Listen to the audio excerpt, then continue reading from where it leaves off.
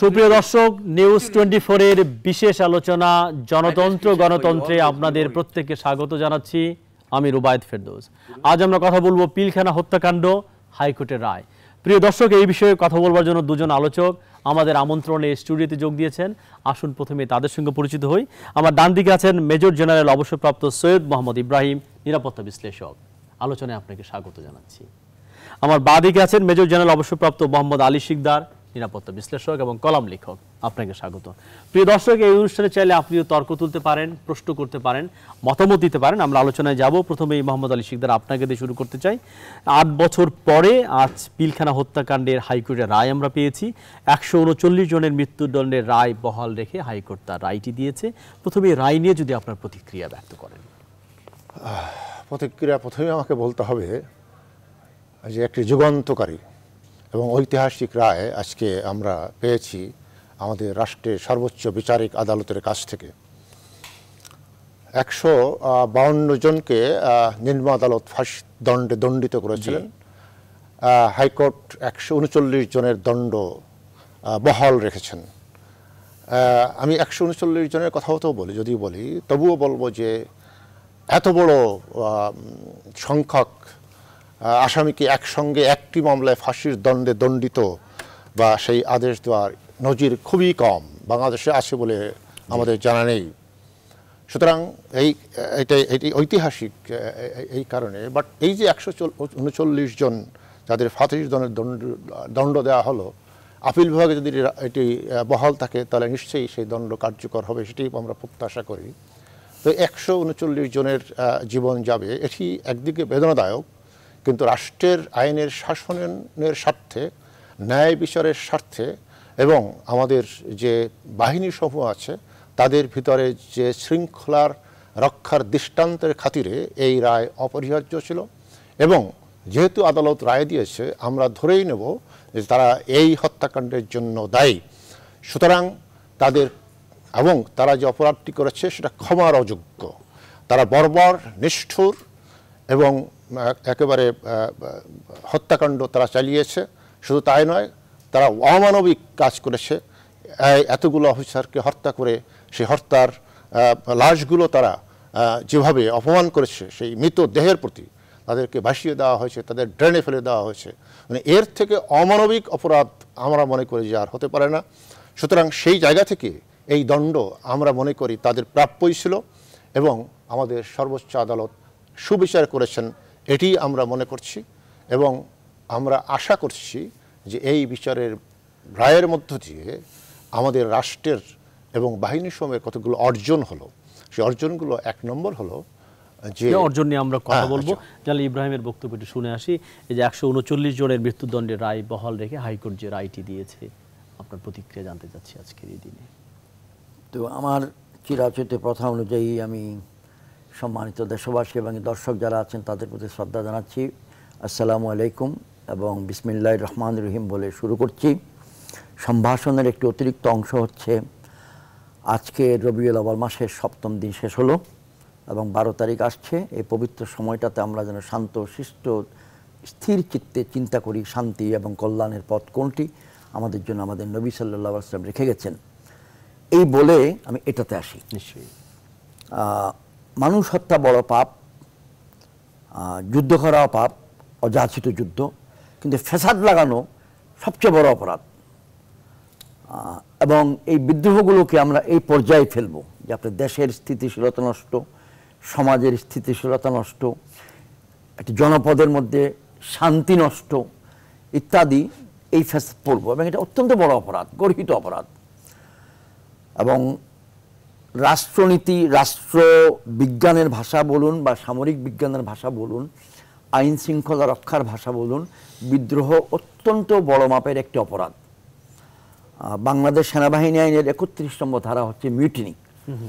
তো এখন থেকে 10 বছর আগে যেটা বিডিআর ছিল, সেখানে এত বড় সংজ্ঞা দেওয়া ছিল না, শাস্তিও খুব কম ছিল। সব দিক বিবেচনা করে যে এই বিদ্রোহটা কত ব্যাপক ছিল সেটা যারা দেখে নাই, যারা সেদিন টিভি খোলে নাই, যারা সেটাকে স্পর্শ করে নাই মানসিকভাবেও, তাদের পক্ষে বোঝা খুব মুশকিল। 57 সেনা কর্মকর্তা, 57 জন মানুষ সামরিক বাহিনীর কর্মকর্তা এবং 74 জন ওভারঅল টোটাল সব মিলিয়ে। এবং সবচেয়ে বড় কথা 57 জনটা শুধু একটা ফিগার না, এটার একটা প্রতীকী মূল্য আছে। প্রতীকী মূল্য হচ্ছে দুটো আঙ্গিক বলি। এক, যে 1971 সালের মহান মুক্তিযুদ্ধের রণাঙ্গনে বাংলাদেশ সেনাবাহিনীর 57 জন অফিসার শহীদ হন নাই, 55 জন হয়েছে। তাহলে আমরা এক নাগারে একদিনে 57 জন। আর দ্বিতীয় হচ্ছে 1975 সালের নভেম্বর মাসের 7 তারিখ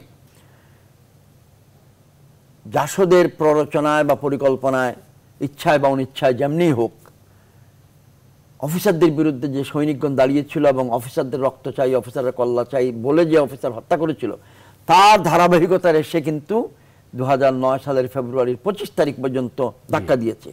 যেমন কিনা বলে প্রশান্ত মহাসাগর বা আটলান্টিক মহাসাগর বা ভারত মহাসাগরে 500 মাইল দূরে, 1000 মাইল দূরেও যদি কোনোখানে ভূমিকম্প হয়, সেটার প্রভাবে যে সুনামি হবে, ঢেউ হবে, সেটা 3 দিন 4 দিন 5 দিন পর গিয়ে ইন্দোনেশিয়া বলেন, আন্দামান দ্বীপপুঞ্জ বলেন, শ্রীলঙ্কার উপকূল বলেন, সমুদ্র তীরে আঘাত হানবে। ঠিক সেরকমই 75-এর নভেম্বরের 7 তারিখ থেকে 2009 সালের ফেব্রুয়ারির 25 তারিখ ওই যে সাহস, অফিসারদের হত্যা করতে হবে। তো সেটা সাংঘাতিক বড় কাজ ছিল, তাদের পক্ষ থেকে অপরাধ ছিল। যেই প্ররোচনার জন্যই করে থাকুক না কেন, সেটা আপনি নিশ্চয়ই পরে আলোচনা করবেন। আমি বলবো রায়টি সঠিক সময় দিয়েছে, দেরি হয়েছে।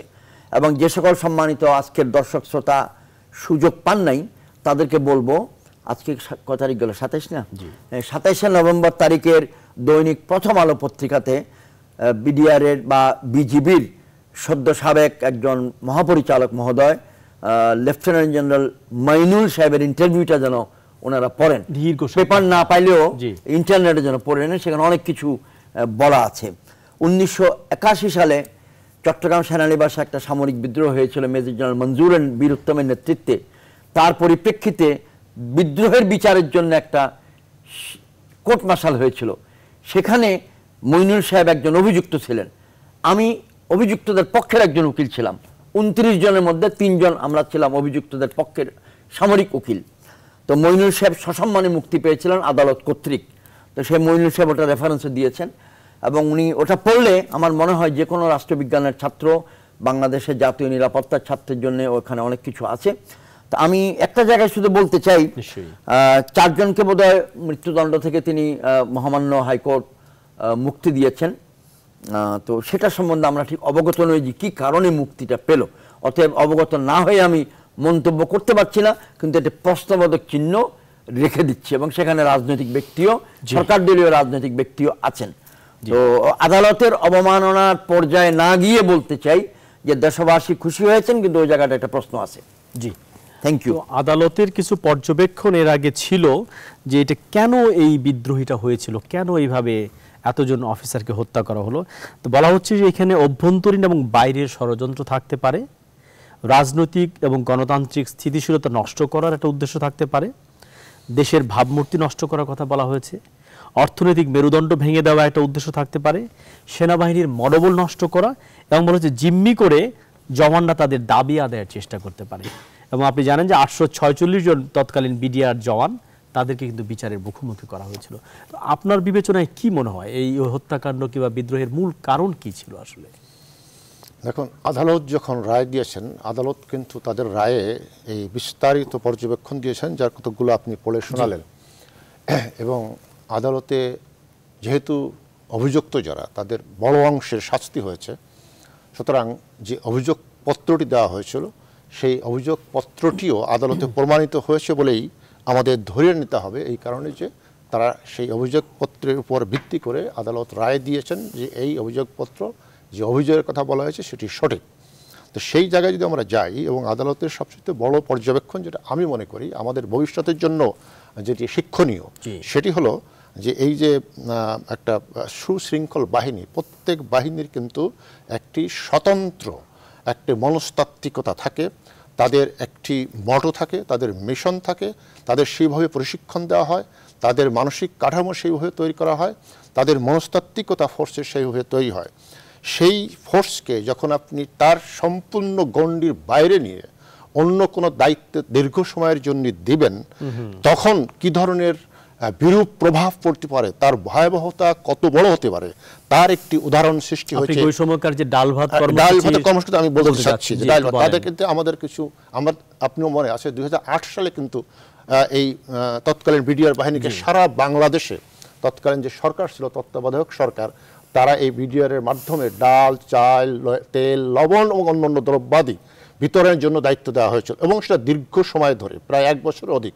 তখন কিন্তু আমি ব্যক্তিগতভাবে আমি কিন্তু পত্রিকায় লিখেছিলাম, যদিও তখন লেখালেখি করার অনেক সীমাবদ্ধতা ছিল, তারপরেও আমরা লিখেছিলাম যে এই ধরনের কাজ এরকম একটি বাহিনীকে দিয়ে করানো ঠিক হচ্ছে না, এটার বিরূপ প্রতিক্রিয়া হতে পারে। এবং আমরা কিন্তু যদি বাহ্যিকভাবে এই পর্যন্ত জেনেছি, কোর্ট যেটা বলছে ঠিকই আছে, এইখানে প্রথম থেকে বলা হচ্ছে যে এই ঘটনা নিয়ে, এই ডাল ভাতের কর্মসূচি নিয়ে আমাদের ডাল ভাত কর্মসূচির সিদ্ধান্তটা খুব ভুল ছিল, ভুল ছিল, বড় ধরনের ভুল। সেটা তো আমরা এখন প্রমাণিত হলো, কারণ আপনি দেখেছেন সব পত্রিকায় সব জায়গায় কিন্তু এই বিষয়টি এসেছে যে এই কর্মসূচির যে ব্যবস্থাপনা ছিল, এই কর্মসূচি নিয়ে যে অনিয়ম হয়েছে, এই কর্মসূচি নিয়ে বিভিন্ন ধরনের অভিযোগ উঠেছে, সেই অভিযোগ নিয়ে জওয়ানদের ভিতরে, বিডিআর তৎকালীন বিডিআর জওয়ানদের প্রচণ্ড ক্ষোভের সৃষ্টি হয়েছিল, এবং সেই ক্ষোভের বহিঃপ্রকাশ তারা বিভিন্নভাবে করেছিল, যেটা আমরা এখন জানতে পারছি, তখন হয়তো জানতে পারিনি।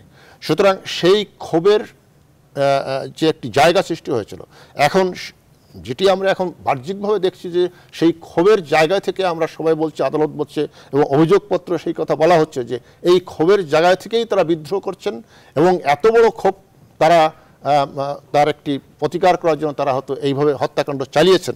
কিন্তু আরেকটি অবজারভেশন যেটা আদালত দিয়েছেন, যে শুধুই কি এই ক্ষোভের কারণেই কি এতগুলো অফিসারকে মারা হলো, এর পেছনে আরো কোনো বৃহত্তর কোনো কিছু আছে, সেটাও কিন্তু অত্যন্ত গুরুত্বপূর্ণ। একটা যে বলা হচ্ছে অভ্যন্তরীণ এবং বাইরের ষড়যন্ত্র থাকতে পারে, এইটাকে আপনি কিভাবে দেখেন? বাইরের ষড়যন্ত্র আছে কিনা তার কোনো তথ্যপত্র কিন্তু আমরা, বিদেশি কোনো যোগসূত্র ছিল কিনা তার ভিত্তি কিন্তু এখন আমরা কিছুই পাইনি। আমরা যখন এই অভ্যন্তরীণ কোনো ষড়যন্ত্র ছিল কিনা তারও কিন্তু তথ্যপত্র কিন্তু আমাদের কাছে নেই। তবে আপনি যদি বিশ্লেষণের দৃষ্টিভঙ্গি থেকে আমাকে বলতে বলেন, যৌক্তিক কারণ বলতে বলেন, তাহলে কিন্তু আমরা বলতে পারি আমাদের কাছে অবশ্যই মনে হয়। তার কারণ হলো আমরা সেনাবাহিনীতে চাকরি করেছি, ফোর্সের ভিতরে অনেক সময় অধীনস্থ যারা থাকেন তাদের অনেক সময় দুঃখ বেদনা থাকে, অসন্তুষ্টি থাকে, ক্ষোভ থাকে, অনেক সময় কিছু দাবি দাবাও থাকে, কিন্তু সেই দাবি দাবা পূরণের জন্য এইভাবে বাহিনীর সর্বোচ্চ মানে কর্মকর্তা সহ এইভাবে হত্যাকাণ্ড, এবং সেই হত্যাকাণ্ডটা একেবারে কয়েক ঘন্টার মধ্যে শেষ করে দেওয়া, এটির উদাহরণ পৃথিবীতে কোথাও নাই, কোনো জায়গাও নেই। জি, আপনাকে অনেক ধন্যবাদ। আমি আপনার কাছে আসবো। প্রিয় দর্শক, এই মুহূর্তে আমাদের সঙ্গে যোগ দিয়েছেন ঢাকা বিশ্ববিদ্যালয়ের অপরাধ বিজ্ঞানের অধ্যাপক ডক্টর জিয়া রহমান। আপনাকে স্বাগত জানাচ্ছি অনুষ্ঠানে। আজকে আমরা কথা বলছিলাম পিলখানা হত্যাকাণ্ড এবং হাইকোর্টের রায় নিয়ে কিছুটা কথা আমরা বলেছি। এখন কথা বলছিলাম যে এই বিদ্রোহের কারণ আসলে কি ছিল। হাইকোর্টের কতগুলো পর্যবেক্ষণে আমরা কথা বলছিলাম। তারা বলছে যে অভ্যন্তরীণ এবং বাইরের ষড়যন্ত্র থাকতে পারে, সেনাবাহিনীর মনোবলকে নষ্ট করা হতে পারে, গণতন্ত্র এবং রাজনৈতিক স্থিতিশীলতাকে নষ্ট করা হতে পারে, অর্থনৈতিক মেরুদণ্ড ভেঙে দেওয়া, দেশের ভাবমূর্তি নষ্ট করা, অনেকগুলো কারণ এখানে আসে। তো আপনি যেহেতু আন্দোলন নিয়ে কাজ করেছেন, গবেষণা করেছেন, তো এই বিদ্রোহ, আন্দোলন, ষড়যন্ত্র এগুলোকে কিভাবে দেখা যেতে পারে আসলে? ধন্যবাদ রুবায়েত। আপনাকে আরেকটা ইনফরমেশন দিই যে এই বিডিআর মিউটিনি যখন হয়, আমি তখন বাইরে ছিলাম, এবং তারপরের দিন মানে 26শে ফেব্রুয়ারি আমি একটা লেখা কিন্তু ওখান থেকে পাঠাই নিউজ বাংলাদেশ টুডে পত্রিকাতে। সেটার নাম ছিল, আমার হেডিং ছিল কমেন্টস অন বিডিআর মিউটিনি, এবং তারপরে আরেকটা লেখা আমি ওই একই পত্রিকায় পাঠাই এই কারণে যে বাংলাদেশের আসলে যে সামগ্রিক সোশিও ইকোনমিক কন্ডিশন, তাতে আপনি আমি বা যারা ক্রিটিক্যাল লেখা লিখে তাদের জন্য কিন্তু ইটস রিয়েলি টাফ, এবং স্পেশালি যে অবস্থাটা সেই সময় ছিল, সেই সময় নির্মোহভাবে কোনো লেখাটাও কিন্তু খুব কষ্টের ছিল। এই জন্য আমি এমন একটা পত্রিকা বেছে নিয়েছিলাম, নিশ্চয়ই জেনারেল ইব্রাহিম সাহেব বা আমাদের ভাই বুঝতে পারবেন যে কর্নেল দিদার ছিলেন সেই পত্রিকাটার সম্পাদক। সেই জন্য আমি ওটা বেছে নিয়েছিলাম যাতে উনি যাতে জাজ করতে পারেন, এবং সেটা কিন্তু ছাপা হয়েছিল। তো আমি যেখানে কতগুলো সোশিওলজিক্যালি আমি যে ইয়েগুলো দেখেছি আজকে, আমি রায়ের কিছু অবজারভেশনের সাথে আমি টোটালি একমত। এবং এটা ভেরি ইন্টারেস্টিংলি আমাদের পুরো মিলিটারির মধ্যে, আমাদের পুরো ব্যুরোক্রেসির মধ্যে, শুধু সিভিল ব্যুরোক্রেসি না, মিলিটারি সিভিল ব্যুরোক্রেসির মধ্যেই আমাদের এই একটা কলোনিয়াল একটা ভূত আছে। এই ভুট্টার মধ্যে দিয়ে আমি যখন ওখান থেকে যখন ডেটা কালেকশন করতে যাচ্ছিলাম, অন্য হলো অর্ধ ডজন মিলিটারি অফিসারের সাথে কথা বলেছি কানাডার থেকে। একটা কথা প্রথমেই সবাই বলেছে যে এটা কেন হচ্ছে বুঝতে পারছো না, কারা করছে বুঝতে পারছো না। মানে আমার কাছে খুব আশ্চর্য লাগছে যে টোনটা সব একই রকম, এবং এই একটা মনস্তত্ত্বের মধ্যেই বাংলাদেশ মিলিটারি মানে এটা ডেভেলপ করেছে বলে আমি ব্যক্তিগতভাবে একজন সমাজবিজ্ঞানের ছাত্র হিসেবে মনে করি। তো কাজেই আমি বলবো যে এখানে অনেকগুলো ফ্যাক্টর আছে। যেমন আপনি মনে করেন যে ব্রুটালিটিটা, যে আমি ধরলাম কনস্পাইরেসি আছে, কনস্পাইরেসি অবশ্যই থাকবে। একটা মানে একটা যখন এই ধরনের মুভমেন্ট বা একটা রেবেল যখন হয়ে যায় ফোর্স, তার পেছনে যদি কোনো ইন্ধন বা তার মধ্যে প্ল্যানিংয়ের জন্য যদি কোনো শক্তি না থাকে, তাহলে নিশ্চয়ই সে এটা করতে পারবে না। কিন্তু কথা হচ্ছে যে ব্রুটালিটিটা, মানে আমি নির্মমভাবে কথা বলা খুব টাফ, কারণ আমাদের আত্মীয় স্বজনও মারা গেছে, যাদের মারা গেছে তারা জানেন কত কষ্টের, এবং বাংলাদেশের অত্যন্ত কথিত যশা সমস্ত মিলিটারি অফিসাররা, এটা আমাদের পুরো দেশের জন্য একটা মানে কলঙ্কজনক অধ্যায়। কিন্তু তারপরেও যে জিনিসগুলো আছে, ডাল ভাত কর্মসূচি, একটা বড় বিডিআর, তাদের একটা আইডেন্টিটি ক্রাইসিস ছিল, যে মিলিটারি অফিসাররা সেখানে এটা দীর্ঘদিন যাবৎ কিন্তু এই জিনিসটা হয়েছে, কিন্তু এগুলো অ্যাড্রেস করা হয়নি।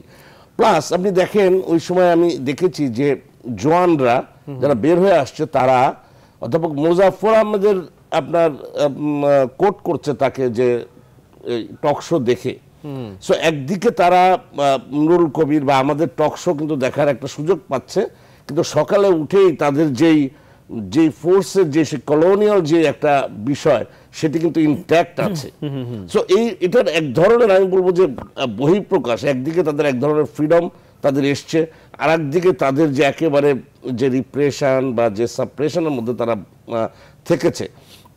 বাট এটা দিয়ে আমি এটাকে লেজিটিমাইজ করছি না। আমি করছি না এই কারণে যে লয়ের বাইরে, নর্মসের বাইরে যে কোনো এই ধরনের মিউটিনি তো মিউটিনি বলা হয়, বিদ্রোহ। সো আলটিমেটলি আপনি দেখবেন যে পৃথিবীতে এই মিউটিনিগুলো যদি সাকসেসফুল হয়ে যায়, সে তখন হিরো হয়ে যায়। যদি সে ব্যর্থ হয়ে যায়, তখন সে অনেক ধন্যবাদ। আপনার কাছে আমি আসবো। আমাদের সঙ্গে যোগ দিয়েছেন ব্রিগেডিয়ার এম সাখাওয়াত হোসেন। আপনি যদি বলেন, আজকে আমরা পিলখানা হত্যাকাণ্ড এবং হাইকোর্টের রায়, বিশেষ করে এই হত্যাকাণ্ডের কারণের একটু গভীর বিশ্লেষণ করার চেষ্টা করছিলাম, আপনি কিভাবে দেখছেন বিষয়টিকে, ব্রিগেডিয়ার এম সাখাওয়াত? দেখুন, আমি এই ফোর্সে প্রায় 3 বছর কাটিয়েছিলাম সেক্টর কমান্ডার হিসাবে।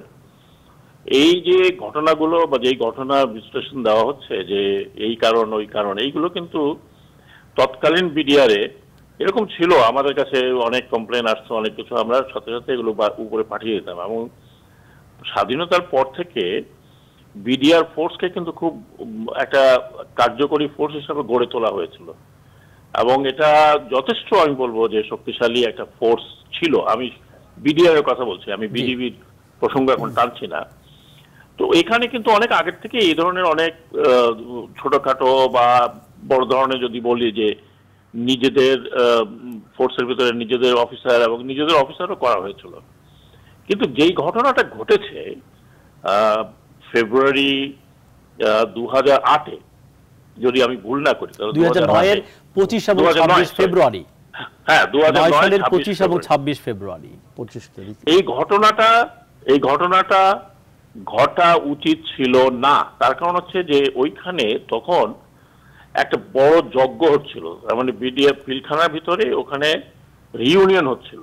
জি, স্বভাবতই ধরা যায় যে যেখানে প্রধানমন্ত্রী গিয়েছিলেন, তার আগে অন্যান্য মন্ত্রীরা আসবেন সন্ধ্যার সময়, সেখানে একটা ইন্টেলিজেন্সের, আমি বলবো যে শুধু বিডিআর ইন্টেলিজেন্স না, দেশের সমস্ত ইন্টেলিজেন্সের উপস্থিতি থাকা অত্যন্ত স্বাভাবিক। তাহলে প্রথম প্রশ্ন যেটা আমার, ইন্টেলিজেন্স, এতগুলো ইন্টেলিজেন্স থাকার পরে, এবং তার আগে কিন্তু সেখানে লিফলেট বিতরণ করা হয়েছিল, জওয়ানদের ক্ষোভ দিয়ে কিন্তু লিফলেট বিতরণও হয়েছিল। তার মানে এটা কি আসলে বিবেচনা নেওয়া হয়নি মনে হচ্ছে? অনেকে বলছেন গোয়েন্দা ব্যর্থতা ছিল সেইখানে। না, আমি এখানে কথাটা শেষ করি।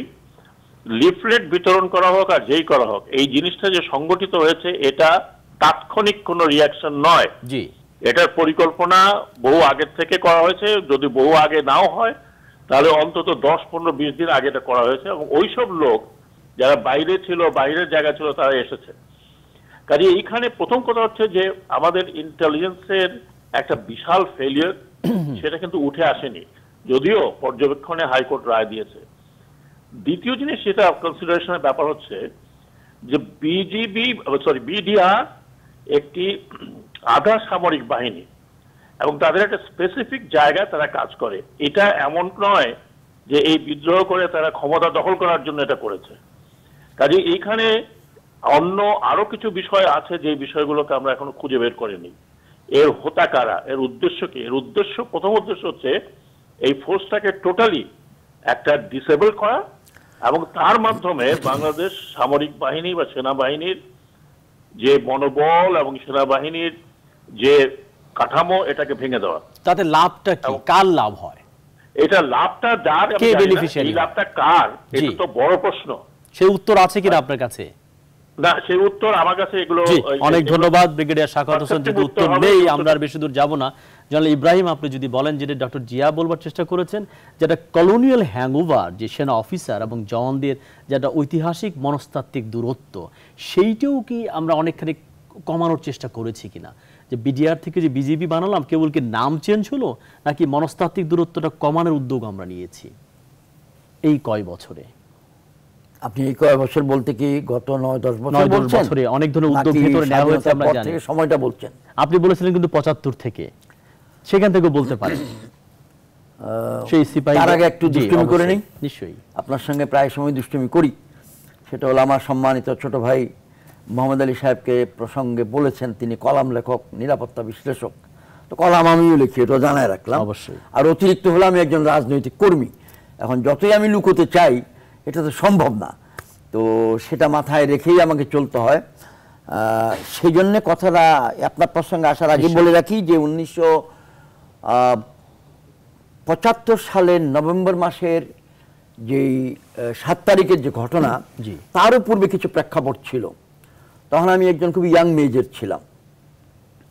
তো সেখানে অফিসার সৈনিক সম্পর্ক এবং বেয়াদবি মাফ করবেন, শ্রোতামণ্ডলীয় মাফ করবেন, সামরিক বাহিনীর আমার অনেক কনিষ্ঠ ভাইয়েরা, বোনেরা, আপনারাও মাফ করবেন, অফিসারগণের স্ত্রী এবং সৈনিকগণের মধ্যে যে আচার আচরণের সম্পর্ক, that was a major, also a factor. অর্থাৎ সৈনিকগণ অফিসারদের সঙ্গে চলতেন, সহকর্মী হিসাবে কাজ করতেন, এবং একটি যে প্রথা ছিল অফিসারগণের একজন করে সৈনিককে ব্যাটম্যান হিসেবে রাখা হতো। সেই ব্যাটম্যানের সঙ্গে পারিবারিক পর্যায়ে গেলে কি আচরণ পরিবারের সদস্যরা করবেন, অফিসারের বেগম সাহেব করবেন, এটা কিন্তু প্রকটভাবে উঠে এসেছিল এবং সেটাকে আখ্যায়িত করা হয়েছিল কলোনিয়াল লিগেসি বা কলোনিয়াল হ্যাংওভার। এবং 1975 সালের নভেম্বর মাসের 7 তারিখের অনেকগুলো সৈনিকদের পক্ষ থেকে দাবিতে এটাও একটা দাবি ছিল। এবং আমি অকপট চিত্তে স্বীকার করব 1975-এর আগে অফিসারদের ভুলভ্রান্তি ছিল, এবং 2017 যে ভুলভ্রান্তি নাই সেটা আমি বলবো না। এর কারণ হচ্ছে যে আমি অবসর নিয়েছি 21 বছর, কিন্তু বাংলাদেশ মিলিটারি একাডেমিতে অধ্যক্ষ ছিলাম। 10টি কোর্সের আমার হাত দিয়ে বেরিয়ে গেছে, এবং ক্যান্টনমেন্টে হাসপাতালে যাই, অসুস্থ হলেই যাই, আর কোথাও যদিও যাই না। তো খবরাখবর মানুষে বলতেই থাকে এবং একটা ফিলিং এসে যায়। সেই জন্যই বিজিবিতেও যে ধরনের কিছু ছিল না এটা আমি বলবো না। আর দ্বিতীয় যেটা প্রফেসর সাহেব বলেছেন যে কলোনিয়াল হ্যাংওভার, এটা এই মর্মে উনি হয়তো বলতে চেয়েছেন, আমি জানি না। সাংগঠনিক কাঠামোটা তো আমরা বেসিক্যালি 1947-এর আগে সেই কাঠামোটা নিয়েছি। 47 থেকে 71 পর্যন্ত একই কাঠামো ছিল, বৃদ্ধি করেছি পরিসর, কিন্তু মোরলেস কাঠামোটা সেই। আর এখনো কিন্তু এই কাঠামোটা রেখেছি, কিন্তু দায়িত্ব বেড়ে যাওয়ায়, ঘটনা বেড়ে যাওয়ায় আমরা নিবিড়ভাবে যেন কাজটা সম্পাদন করা যায়, তাই সংগঠনটাকে বৃদ্ধি করেছি। এটা এই দিয়ে আমি বুঝাতে চাচ্ছি আপনাকে যে বিজিবির এই ঘটনাটাতে আপনি যে কারণগুলোর কথা বলতে চেয়েছেন, আদালতের পর্যবেক্ষণ, মহামান্য আদালতের পর্যবেক্ষণ আপনি যেমন দেখেছেন, পত্রপত্রিকা আমরাও দেখেছি। আনুমানিক 10,000 শব্দের রায়, এটা পেয়ে পড়তে সময় লাগবে। তো শুধু এইটুক বলি, 2001 সালে বা 2000 সালে রোমানিতে একটা ঘটনা হয়েছিল। সেই ঘটনাটা এমন ছিল যে সেখানে রাত্রেবেলা বোধহয় বিএসএফ আক্রমণ করেছিল, জেনে শুনে হোক বা ভুলে হোক, আমাদের বিওপিতে, আমাদের বিওপি সেটা ফাইট ব্যাক করেছে এবং বেশ কিছু বিএসএফ সদস্য নিহত হয়েছে।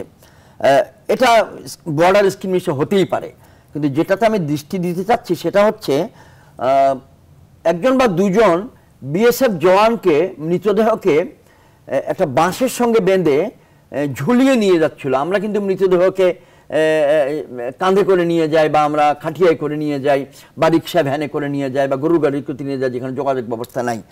ওই ছবিটা ভারতীয় পত্রপত্রিকায় এসছে, আন্তর্জাতিক মহলে এসছে, এবং এইটা খুবই সমালোচিত হয়েছিল যে একটি সৈনিকের মর্যাদাটা দিবে। তো সেই সময় আবেগ অনেকটা উত্তেজিত ছিল। আমি শুধু এটা বলছি যে মহামান্য হাইকোর্টের যে অবজারভেশন, যে এখানে আভ্যন্তরীণ বা বিদেশি থাকতেই পারে, কিন্তু যেহেতু আমাদের সামনে কোনো নগদ কারণ, প্রমাণযোগ্য কারণ আমি মিডিয়াতে বলতে পারবো না, সেজন্য কাউকে দোষ দেবো। বিদেশি শব্দটা বলা হয় অভ্যন্তরীণ ও বাইরের ষড়যন্ত্র। বাইরে মানে বিদেশি নাও হতে পারে, সেই শব্দটা বলেন। বাইরে মানে পিলখানার বাইরে রাখি। জি, আমি শিকদার যদি বলেন, আমি জানি আপনার কাছে কিছু তথ্য আছে যে বিডিআর থেকে কেবল বিজেপির নোমেনক্লেচারের চেঞ্জ না, এই কয়েক বছরে কিন্তু অনেকখানি পরিবর্তন হয়েছে মনস্তাত্ত্বিক দূরত্ব কমিয়ে আনার জন্য। কি কি করা হয়েছে বিজেপি নামের পরে? আমি যতটুকু সর্বশেষ যে তথ্য আমার কাছে আছে, আমি কয়েকদিন আগেই বিজেপির একটি দাওয়াতে একেবারে বিজেপির মাঠ পর্যায়ে ঝিনাইদহ এবং আমাদের মুজিবনগর, ওখানে একটা বড় ধরনের সেমিনার ছিল ভারত বাংলাদেশ, সেই সেমিনারে ছিলাম, 2 দিন আমি ছিলাম। তো ওখানে বিডিআর জওয়ানদের সাথে কথা বলেছি, আর যেগুলো হয়েছে সে সমস্ত অনেকগুলো পত্রিকাও এসেছে, আমরা তার মাধ্যমে জেনেছি। আর যেটা জেনারেল ইব্রাহিম বললেন, আমরা চাকরির সুবাদে এখন আমাদের অনেক অফিসার আছেন, কথাগুলোই বলেন, এই ভূমিকা দিয়ে না আসল কথাটা হলো যে আসল কথাটা হলো যে এই যে এটার যে জওয়ানদের ভিতরে যে বিষয়গুলো ছিল, তাদের কিন্তু যে ক্ষোভগুলো ছিল, অসন্তুষ্টিগুলো ছিল, সেটি দূরীকরণ করে ব্যাপক ব্যবস্থা নেওয়া হয়েছে। কি নেওয়া হয়েছে? তাদের 1 নম্বর, তাদের রেশন অলমোস্ট ডাবল করে দেওয়া হয়েছে। তাদের চিকিৎসা ব্যবস্থা সম্পূর্ণভাবে বিনা পয়সায় করে দেওয়া হয়েছে। তাদের স্কুলে লেখাপড়ার জন্য ছেলে মেয়েদের সম্পূর্ণ সুযোগ করে দেওয়া হয়েছে, যেটা আর্মিতে ছিল সেটি বিডিআর আগে ছিল না, সেটি করে দেওয়া হয়েছে। তাদের রিটায়ারমেন্ট বেনিফিট, যেটা আর্মির সমপর্যায়ে করে দেওয়া হয়েছে। তারপরে ছুটি ছুটার বিষয় আছে, সেটি আর্মির সমপর্যায়ে করে দেওয়া হয়েছে।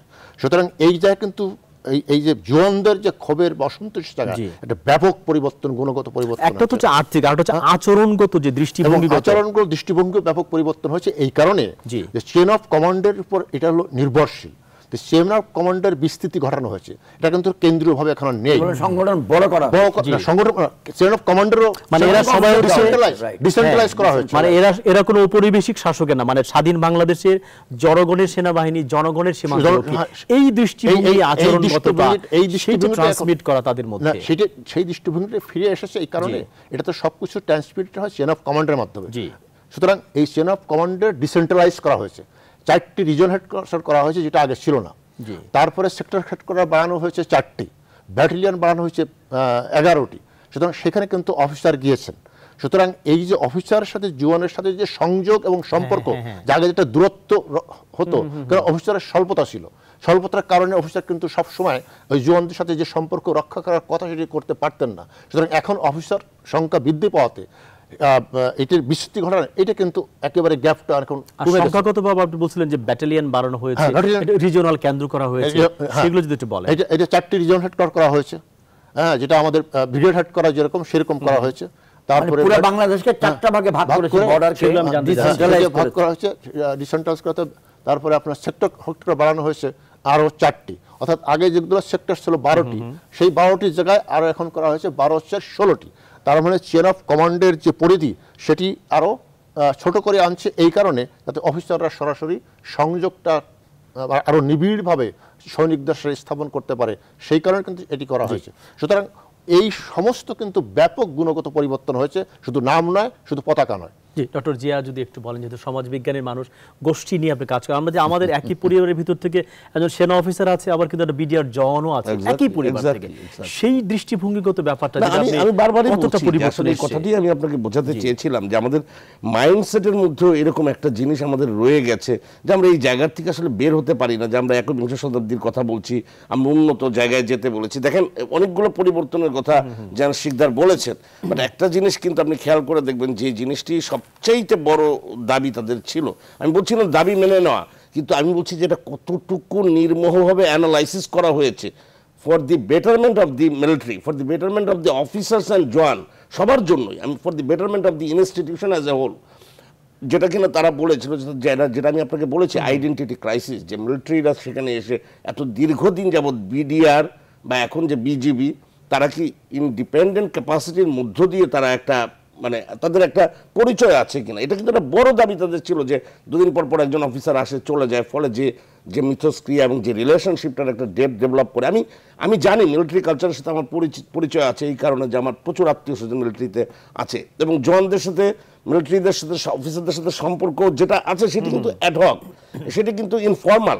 আমি বলছি যে যেই প্রফেশনালি যে জায়গাটা নেওয়া যাওয়া সেটা কতটুকু ডেভেলপ করেছে মনস্তত্ত্বের জায়গা থেকে বলছি। তারপরে আমি বলছি যে জায়গাগুলো অ্যাড্রেস করা উচিত ছিল, যে কথায় কথায় আমরা বলছি এটা ব্লেম গেম, যে কনস্পাইরেসি বাইরের থেকে মানে নানাভাবে যে সেনাবাহিনীকে ধ্বংস করার, এগুলো আমি মনে করি রেটরিক। আমি বলছি যে গভর্নমেন্ট ধরুন সরকার এইটা নিয়ে তারা হয়তো পলিটিক্যাল কারণে হয়তো তারা করছে না, মিলিটারি উইংয়ের মধ্যে তাদের যে রিসার্চ আছে, তাদের যে ইনভেস্টিগেশন আছে, তারা কি সেটা বের করেছে, অথবা যেটা আধুনিক সমাজ ব্যবস্থার মধ্যে তারা কতটুকু সেটা একটা সার্টেন সিকিউরিটির প্রশ্ন রেখে তারা কতটুকু ডিসক্লোজ করেছে সাধারণ মানুষের আপনার কাছে আমার কাছে, যেটা তার মনের কথা ক্ষোভের কথাগুলো কতটা বলতে পেরেছে, কতটুকু বলতে পেরেছে, আসলে কি হয়েছিল। কারণ আমি আপনাকে বলছি যে প্রথম থেকে কিন্তু এই ব্লেম গেমটা আছে, যে এটা ওই দেশের লোকজন করেছে, এখানে করেছে, তারা আমাদের মূল কারণ কিন্তু আমরা হারিয়ে যাই আসলে। এক্স্যাক্টলি, আমি সেটাই বলছি।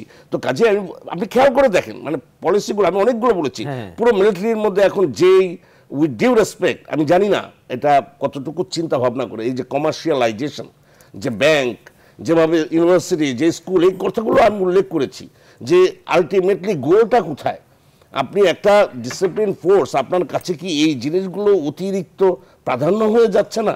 এর ফলে কি আপনার মূল জায়গার থেকে আপনি সরে আসছেন না? এই যে ডিওএইচএস একের পর এক বিভিন্ন জায়গায়, এবং এর সাথে জনগণের সাথে সম্পর্ক, আপনার এটা তো একটা গরিব দেশ, আপনাকে সব কিছু আমি বুঝি যে মিলিটারি অফিসারদের তাদের অনেক ত্যাগ আছে, তাদের সরকারের থেকে দেয়ারও আছে, কিন্তু পাশাপাশি আপনি যদি এই মনস্তত্ত্ব জায়গাটা যদি আপনি মানে আপনার যদি এই চেঞ্জটা না আসে যে আসলে এটা একটা গরিব দেশ, এখানে ইকুইটি মানে সামাজিক অসমতা যেটা, সেটা কোন পর্যায়ে পর্যন্ত মিনিমাইজ করা যায়। হাইকমান্ড, আমি মনে করি মিলিটারি হাইকমান্ড এগুলো চিন্তা করা উচিত। এবং যে কথাটা আমি বলেছিলাম যে একটা পুঙ্খানুপুঙ্খ যদি এটা রিয়েলি ইনভেস্টিগেশন হতো, তাহলে অ্যাটলিস্ট কোনো না কোনো জিনিস, এটা আমাদের বঙ্গবন্ধু মারা গেছে, জিয়াউর রহমান মারা গেছে, আমাদের এখানে একের পর এক ঘটনা ঘটেছে, যেই এত বড় একটা ঘটনা ইন্টেলিজেন্স ফেলিওর, সেখানে এটাও কিন্তু কোর্টের আপনি দেখবেন অবজারভেশন আছে যে তাদের বিরুদ্ধে কোনো ব্যবস্থা নেওয়া হয়েছে কিনা, যে যাদের এখানে কোনো গাফিলতি ছিল কিনা। তো আলটিমেটলি আপনি তো এই যে এটা আমরা শুনবো যে গোয়েন্দা ব্যর্থতা বলা হচ্ছে, তাহলে গোয়েন্দাকে কিভাবে সাজানো হয়েছে বিজেপি হওয়ার পরে, সেটাও আমি আপনার কাছে শুনবো কিন্তু বিরতির পরে। প্রিয় দর্শক, আমাদের সঙ্গে থাকুন। গণতন্ত্রে আজকে কথা বলছিলাম পিলখানা হত্যাকাণ্ড, হাইকোর্টের রায়, একটু পরেই ফিরে আসি, আমাদের সঙ্গেই থাকুন।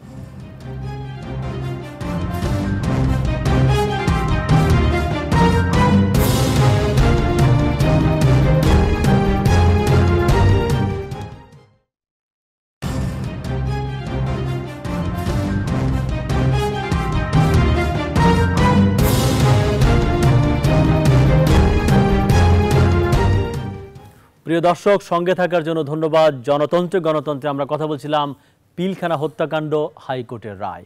বিরতির আগে খানিকটা কথা আমরা বলেছি, বিরতির পরে জানাল শিকদার যদি বলেন। ডক্টর জিয়া অনেকগুলো প্রশ্ন উত্থাপন করেছেন। কথা একটু আমি একটু বলতে চাই, একটু এক্সপ্লেনেশন দিতে চাই। সেটি হলো যে এই সামরিক বাহিনী থেকে যে অফিসার যান, যেভাবে যেটা বললেন যে যায় চলে আসে, এটার ভিতরে কারণে যে সমস্যার সৃষ্টি হয় কমিউনিকেশনের, এটি আসলে সেই রকম চিন্তা না। কিন্তু এই যে ভিডিওর যে আর্মি অফিসার যায়, কিন্তু গ্রেটার যে স্ট্র্যাটেজিক্যাল কনসেপ্ট অফ দ্য রাষ্ট্রের যে প্রতিরক্ষার বিষয়, ডিফেন্সের বিষয়ে, সেই কনসেপ্টের শুরু থেকে কিন্তু এই কারণে কিন্তু বিডিআরে সামরিক অফিসার যায়। এবং বিডিআর এখনকার বিজেপি কিন্তু আধা সামরিক বাহিনী। জি। তো আপনি এখন উদাহরণ দিতে পারেন যে ভারতের তো বিএসএফ তো ইন্ডিপেন্ডেন্ট, তাদের তো অফিসার নিজস্ব, তাদের কিন্তু আলাদা আধা সামরিক বাহিনী রয়েছে হোম মিনিস্ট্রি আন্ডারে, বিএসএফ ছাড়াও। সুতরাং সেই কারণে কিন্তু তাদের আধা সামরিক বিএসএফকে আধা সামরিক বাহিনী করার প্রয়োজন নেই। আমরা যদি এরকম আগামীতে ভবিষ্যতে কখনো এরকম সক্ষমতা অর্জন করি যে আমরা আরেকটা আধারবিক সামরিক বাহিনী করলাম, যারা শান্তিকালীন সময় আইন শৃঙ্খলা রক্ষাকারের সহায়তা করবে, আবার যদি কোনো প্রতিরক্ষার কারণে প্রয়োজন হয় সেনাবাহিনীর শক্তিকে তারা অগমেন্ট করবে। যে আরেকটা প্রশ্ন বিরতির আগে যেটা ছিল এই প্রশ্নটা হ্যাঁ। পেয়েছি, যেটা গোয়েন্দা ব্যর্থতার কথা সবাই বলছে, তাহলে নতুন করে গোয়েন্দাকে কিভাবে সাজানো হয়েছে? গোয়েন্দা কিন্তু এখন যেটা আগে গোয়েন্দা Changes ছিল গুলো কি একেবারে হয়েছে? সেন্ট্রালাইজ ছিল, একটা ছোট্ট ইউনিট ছিল যেটা সম্পূর্ণভাবে বিডিআর এর সদর দপ্তরের সেটা অবস্থান ছিল। সেখান থেকে কিছু কিছু খবরের জন্য কিছু কিছু দু একজন লোক মাঝে জানেন যে পিলখানা আর কোথায় বুড়িমারি, জি, সো এরকম তো তাদের কিন্তু তথ্য সংগ্রহ এবং সেটার যে গোয়েন্দার যেভাবে করে সেটা কিন্তু করার প্রফেশনাল অবস্থা ছিল না। সেটা কিন্তু এই ঘটনার পরে যেভাবে বেরিয়ে এলো যে গোয়েন্দার একটা বড় ধরনের ব্যর্থতা কিন্তু অস্বীকার করার উপায় নেই, কেউ করতে পারবে না। সবাই বলছেন এটা। সুতরাং এইটিকে লক্ষ্য রেখে কিন্তু এখন বিডিআর এর যে সদর দপ্তর সেখানে কিন্তু তাদের যে গোয়েন্দার যে কাঠামো সেটাকে বড় পরিসরে বাড়ানো হয়েছে, তাদের অফিসার সংখ্যা বাড়ানো হয়েছে, জওয়ানদের সংখ্যা বাড়ানো হয়েছে, এটা হলো বিডিআর সদর দপ্তরে। তারপরে একইভাবে এখন যে 4টি রিজন করা হয়েছে, 4টি অঞ্চলকে ভাগ করে 4টি অঞ্চলে, সেই অঞ্চলে আলাদা আর একটা গোয়েন্দা ইউনিট করা হয়েছে, সেখানেও কিন্তু এরকম বিস্তৃতি ঘটানো হয়েছে। তারপরে আপনার সেক্টর হেডকোয়ার্টার পর্যন্ত সেখানে গোয়েন্দা ইউনিট আরেকটি সৃষ্টি করেছে, যেটা আগে ছিল না, যেটা সেক্টরে ছিল না, আবার রিজন তো ছিলই না। এখানে কিন্তু গোয়েন্দার করেছে। তারপরে যেটা আমি জেনেছি যে গোয়েন্দাদের তো অফিসাররা যায় আর্মি থেকে, আবার কিন্তু জওয়ানরাও এখানে গোয়েন্দা বিভাগে কাজ করে। জওয়ানরাও গোয়েন্দাদের মধ্যে আসে, হ্যাঁ, জওয়ানরা আসে, এই বিজিবির জওয়ানরাই সেখানে কাজ করে।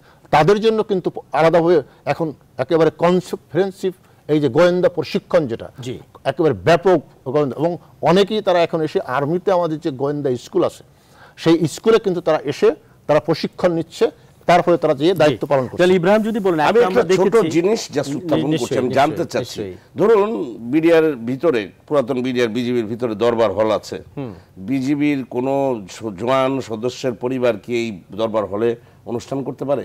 অনুষ্ঠান মানে তারা বিয়ের অনুষ্ঠান পাবলিকও তো করতে পারছে, অনুষ্ঠান, বিভিন্ন জন্মদিনের অনুষ্ঠান, বিয়ের অনুষ্ঠান, আপনি ওখানে লোকজনকে রাখছেন, প্রতিদিন অনুষ্ঠান করছেন, মানুষের মানে যেভাবে মানে মানুষের আনন্দ ফুর্তি যেটা হচ্ছে, আমি বলছি যে না, এটা কিন্তু 9 সালের পর থেকে না, 9 সালের পর আপাতত কিন্তু বন্ধ আছে। 9 সালের পর থেকে বন্ধ আছে, গত 8 বছরে কোনো অনুষ্ঠান হয়নি, আগের কথা বলছি, অনুষ্ঠান হয়নি। আগে কিন্তু অনেক ঘাটতি ছিল, সেটা কিন্তু আসছে। এক্স্যাক্টলি, আমি হয় না।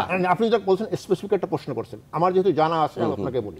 প্লিজ। দরবার হল যেটা ছিল সেখানে আপনার, হ্যাঁ, ওই দরবার হলটা যেটা নির্দিষ্ট ছিল সেটা কিন্তু অফিসারদের জন্য নির্দিষ্ট ছিল, কিন্তু আদারাংশের জন্য আলাদা কমিউনিটি সেন্টার ভিতরেই, ওখানে যেমন রিডিউস রেটে দেওয়া হতো অফিসারদের, জওয়ানদের জন্য রিডিউস রেটে বিকল্প আলাদা বিকল্প ব্যবস্থা কমিউনিটি সেন্টার করা হয়েছিল। ইব্রাহিমের কাছে যাব এই অর্থে যে ওই সময়ের এই বিডিআর বিদ্রোহ কিংবা পিলখানা হত্যাকাণ্ডকে মিডিয়া যেভাবে কভার করেছে, এইটি নিয়ে অনেক প্রশ্ন ছিল আমাদের মাঝেও, আমরা সমালোচনা করেছি।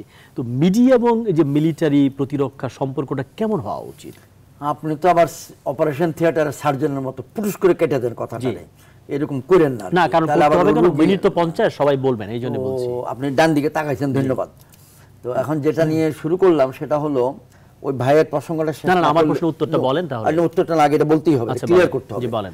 ইন্টেলিজেন্স ফেলিওর শুধু বিডিআর এর অভ্যন্তরে নয়, মেহেরবানি করে খেয়াল করুন, মাননীয় প্রধানমন্ত্রী সেখানে প্রধান অতিথি হয়েছেন 24 ঘন্টা আগে, এবং আবার যাওয়ার কথা ছিল যেটা উনি ক্যান্সেল করেছেন। বিডিআর এর আভ্যন্তরীণ গোয়েন্দাদের সক্ষমতা, তৎপরতা, কর্মদক্ষতা এবং ফাংশনের উপর নির্ভর করে মাননীয় প্রধানমন্ত্রীর পরিবেশ নিশ্চিত গ্যারান্টি করা যায় না, এবং এটা নিয়মও নাই, নট ডান। এটার জন্য রাষ্ট্রীয় অন্যান্য সকল গোয়েন্দা জড়িত ছিল। Why don't you talk of that also? মাননীয় প্রধানমন্ত্রী যেখানে 24 ঘন্টা আগে গেলেন, সেখানে এই দুর্ঘটনা 24 ঘন্টা পরে কেমনে হলো, এটাকে ধামাচাপা দেওয়া হচ্ছে। 2 নম্বর বিষয় যেটা বলতে চাই, আপনার প্রশ্নটার উত্তর, আমি মনে করি 2009 সালে বিডিআর এর দুর্ঘটনা যেদিন ঘটে, বিদ্রোহ ঘটে, এত বড় ঘটনা, এটার জন্য আমাদের ইলেকট্রনিক মিডিয়া প্রস্তুত ছিল না। এটার জন্য আমরা সরাসরি কাউকে দোষারোপ করব না, অর্থাৎ ঘটনার মাধ্যমে মানুষ অভিজ্ঞতা অর্জন করে শিক্ষণীয় বিষয়গুলো পায়, এবং সরাসরি ওনারা প্রত্যেকটা টিভি চ্যানেলের মধ্যে একটা প্রতিযোগিতা হয়ে গেছিল কে কতটুকু লাইভ দেখাতে পারে। একতরফাভাবে শুধু জওয়ানদের বক্তব্যটাই যাচ্ছিল, সারা দেশবাসীর কাছে একতরফাভাবে একটা বক্তব্য যাচ্ছিল। আমি 2002 সাল থেকেই টিভিতে আসি, আর 96 থেকে লিখি। তা আমি তাৎক্ষণিক ব্যক্তিবিদ্যকে অন্তত 9:30 10টার সময়ই যে সকল টিভিতে আমার পরিচিত লোক ছিল সবাইকে বলা শুরু করেছিলাম যে please stop this for gods সেক। তো ঘন্টা 2-1 12টা 12:30টার দিকে ওই একতরফা প্রচারটা বন্ধ হয়ে যায়, নিয়ন্ত্রণের মধ্যে চলে আসে। তো এটা আমি মনে করি একটা ড্যামেজ তখন হয়েছিল। এটাতে আমাদের সকলেরই একটা শিক্ষণীয় বিষয় আছে। এটার নাম হচ্ছে ইভেন্ট ম্যানেজমেন্ট, মিডিয়ারও একটা ইভেন্ট ম্যানেজমেন্ট, মিডিয়ার ইভেন্ট রিপোর্টিং এর উপরে প্রশিক্ষণ নিতে হয়, স্পর্শকাতর বিষয়গুলোকে কে কেমনে কাভারেজ দিবে। এখন এরকম বিদ্রোহ না হলে এই কথাটা উঠে আসতো না। একবার যখন উঠে আসছে আমরা আরো ইমাজিন অনুমিত, মানে আমরা একটা গণমাধ্যমের দায়িত্বশীল আচরণ আশা করি, যেন আরো উস্কে না দেয়। হ্যাঁ, গত 9 বছরে উত্তেজনা ছড়িয়ে না দেয় সারা দেশে। 9 বছরে অনেক দায়িত্বশীলতা এসে গেছে, we must give them complement. আর এর বাইরে যদি একটু বলেন একটা প্রসঙ্গ, যে সিভিল মিলিটারি সম্পর্ক নিয়ে কেমন হওয়া দরকার, বাংলাদেশে কেমন আছে, কেমন হওয়া দরকার? আপনার প্রশ্ন হলো সিভিল মিলিটারি নিয়ে, আমি বলবো তার আগে আবার আধা মিনিট ওইটারও মোহাম্মদ আলী ভাই সাহেবের কথার থেকে, আমরা সকলেই মিলে এক জায়গায় হয়তো ভুলে যাচ্ছি যে সবাই দোষ দিচ্ছি বিদ্রোহীদের, কিন্তু বিজিবি তখনকার আমাদের বিডিআর এর বেশ কিছু সংখ্যক সৈনিক অফিসারদেরকে নিরাপত্তা দিতে গিয়েও প্রাণ দিয়েছে। We must pay hour salute to them and remember them. তাদেরকেও যেন আমরা সমাজে পুনর্বাসন করি, এই কথাটা আমাদের মনে রাখতে হবে। এখন ওই বিশেষ করে তিনিও মুক্তিযোদ্ধা, আমিও মুক্তিযোদ্ধা, রণাঙ্গনে আমরা যুদ্ধ করেছি, সৈনিক এবং অফিসারের সম্পর্কটার ফাউন্ডেশন আমাদের জন্য ছিল সেই মুক্তিযুদ্ধ। এখন আপনি যেটা বললেন সেটা হলো যে সিভিল মিলিটারি রিলেশন ভীষণ বড় একটা সাবজেক্ট, খুব সংক্ষেপে এটার জন্য একটা কোর্স পড়ানো হয় রাষ্ট্রবিজ্ঞানে এবং কনফ্লিক্ট ম্যানেজমেন্ট সাবজেক্টগুলোতে। আমি শুধু এতটুকু বলতে চাই যে একটা রাষ্ট্রের মালিক জনগণ, এবং যারা আমরা চাকরি করি মিলিটারিতে, মিলিটারি অফিসার বলি, মিলিটারি পার্সনস বলি, আমরা কিন্তু জনগণের করের টাকায় সরকারের মাধ্যমে বেতনভুক্ত হয়ে চাকরি করি। আমরা বলি আমরা দেশের খেদমত করছি, কিন্তু এটা রাষ্ট্রের বেতনের বিনিময়ে খেদমত এক জিনিস, আন্তরিকভাবে রাষ্ট্রের খেদমত করা আরেক জিনিস। সুতরাং যেই বাহিনীতেই থাকি না কেন, আমাকে আমার জনগণকে সম্মানটা দিতে হবে, জনগণের মালিকানা রাষ্ট্র, এই রাষ্ট্রকে নিরাপত্তা দিতে হবে, এইটুকু আমার মাথার মধ্যে রেখে। এবং একটা কথা আপনি গল্পের সময় বলছিলেন, আমরা অফিসার হতে পারি, জেনারেল হতে পারি, আমার আপন ছোট ভাইরা লেফটেন্যান্ট কর্নেল অবসরপ্রাপ্ত জিএম জামায়াত হোসেন, ওনার আপন ভাতিজা মারা গেলেন, উনি তো অবসরপ্রাপ্ত লেফটেন্যান্ট কর্নেল জামায়াত, ওনার বন্ধু এবং কোর্সমেট, মোহাম্মদ আলীর বন্ধু এবং কোর্সমেট, ওনার আপন ভাতিজা এডুকেশন কোরের জুনিয়র কমিশন অফিসার ছিলেন, ওয়ারেন্ট অফিসার ছিলেন। এখন থেকে 48 ঘন্টা আগে ঢাকার মাওনায় যাদবপুর চৌরাস্তা থেকে উত্তর দিকে মাওনা যাওয়ার পথে দাঁড়িয়ে থেকে নেমে একটা সিভিল মাইক্রোবাসে মেরে ওনাকে রাস্তার উপরে অন দ্য স্পট ডেড। আমি বলতে চাচ্ছি আমাদের পরিবারে বড় ছোট সবাই আছি, এই দেশ মধ্যবিত্ত পরিবার, এই দেশটাই আমাদের দেশ। এখানে আমরা যদি না কুচা করি, ফুটানি করি, পোস্টপাস করি, তাহলে এটা আমাদের জন্য না। সেটাই বোধহয় বলার কথা ডক্টর জিয়াদের বলেছেন। যেমন আমার একটা ভাই কর্নেল, আমি যেরকম বলি আমার একটা ভাই জওয়ান, সেটিকে আমি বলি, সেটা আমরা বলতে চাই না, এটা বলাটা উচিত। আর এখন বিজিবি জায়গাটা রয়ে গেছে, আর্মি বলি, বিজিবি বলি, সব জায়গায় কিন্তু জনবল সংকট চলছে। মেহেরবানি করে কর্তৃপক্ষ এটা যেন মাথায় রাখে। যদি এটা বলেন যে সিভিল মিলিটারি সম্পর্ক নিয়ে একটু কেমন, এত কিছুর পরে ডেফিনেটলি আমি যে কথাটা বলছিলাম, দূরত্বটা আরো কিভাবে কমানো যায় আসলে। অবশ্যই যে কথাটা আমি প্রথমে আপনাকে বলেছিলাম, আপনি যেভাবে কমার্শিয়ালাইজেশন করছেন, যেভাবে ব্যাংক, যেভাবে ইউনিভার্সিটি, যেভাবে কলেজ, যেভাবে রেস্টুরেন্ট, যেভাবে আপনি ডিওএইচএস করছেন, এদিকে কিন্তু সিভিল এবং মিলিটারি সম্পর্ক আরও আমি বলবো যে এটা সুন্দর হবে না। আজকে হয়তো মনে হচ্ছে না আমাদের প্রতিটি ঘটনা, আমরা যেহেতু একাডেমিক জায়গা থেকে কথা বলছি, এই জিনিসগুলো যদি তারা অন্তত একবার ভাবেন, সিরিয়াসলি ভাবেন, আমি বলছি না আমরা ব্লেম করছি না, আমি বলছি যে এটা যদি একবার চিন্তা করা হয়, দুবার চিন্তা করা হয়, তারপরে যদি তারা এই পলিসিগুলো অ্যাপ্লাই করেন, তাহলে কিন্তু আমি মনে করি যে এই জায়গাগুলো ভালো হওয়ার সম্ভাবনা আছে। আর একটা জিনিস আমি খুব স্পষ্ট করে বলছি রুবায়েত, যে হয়তো আমার কথায় ক্রিটিক্যাল মনে হতে পারে, কিন্তু আমি বহু টকশোতে বলেছি, বাংলাদেশে যদি আপনি এখন একটা ইনস্টিটিউশন খুঁজেন, দ্যাট ইজ মিলিটারি, যারা কিনা তারা ইন্ডিপেন্ডেন্টলি ডিসিপ্লিন বইতে তারা কিন্তু ডেভেলপ করে গিয়েছে, যেভাবেই হোক। তার পেছনে হয়তো রাষ্ট্রীয় আনুগত্য ছিল, কিন্তু তাদের যে লিডারশিপ, এই লিডারশিপকে আপনাকে স্যালিউট করতে হবে, যে তারা তাদের ইনস্টিটিউশনটাকে ইন্টারন্যাশনাল বা গ্লোবাল লেভেলে তারা নিয়ে যেতে পেরেছে। এবং এটা কিন্তু যে সিভিল মিলিটারি সম্পর্কের কথা বলছেন, যে এনডিসির থেকে শুরু করে, পিএসসির থেকে শুরু করে, এবং সেখানে বিভিন্ন ধরনের প্রোগ্রামে যেভাবে আমাদের ইন্টেলেকচুয়াল কিংবা আমাদের যে সিভিল সোসাইটির মেম্বারদেরকে তারা অ্যাটাচ করছেন, আমি এটাকে সাধুবাদ দিই।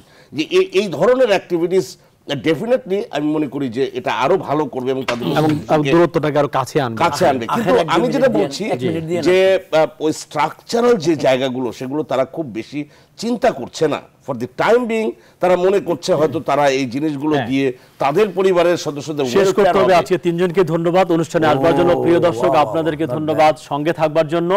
জনতন্ত্রে গণতন্ত্রে আরো বেশি বেশি করে প্রশ্ন করুন, মতামত দিন, তর্ক তুলুন, কারণ আমরা মনে করি তর্কহীন আর প্রশ্নহীন সমাজ মানে মৃত সমাজ।